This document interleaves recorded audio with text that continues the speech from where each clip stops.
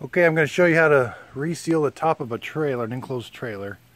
I bought this trailer used and we've had it about 4 or 5 years, and we started to get some water leaks on the inside.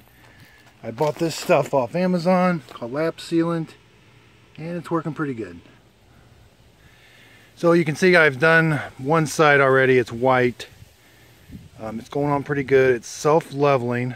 I used an air compressor just to blow out the excess leftover sealant. You can see where it's missing in some areas. You can tape it to make it look more professional. I didn't. And you want to really hit around the vent opening. That seemed to be an area that was leaking, and all of these lap joints were leaking just about. I think if I taped it along here, it might have looked a little better. But what I found is just using my glove, I would squirt it on there. I first used a paintbrush. That didn't work. And so I just smeared it with my hand. And it's self-leveling, and that way you can make sure you get it in all of the grooves and all of the cracks. You can see here's where I need to do, so I'm going to go along there.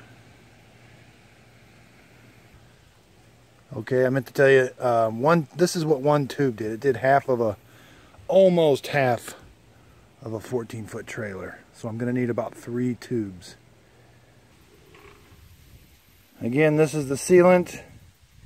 Lap sealant, Dicor. I guess it can come in different colors. I just got white. It's like $11 on Amazon. Got it the next couple days.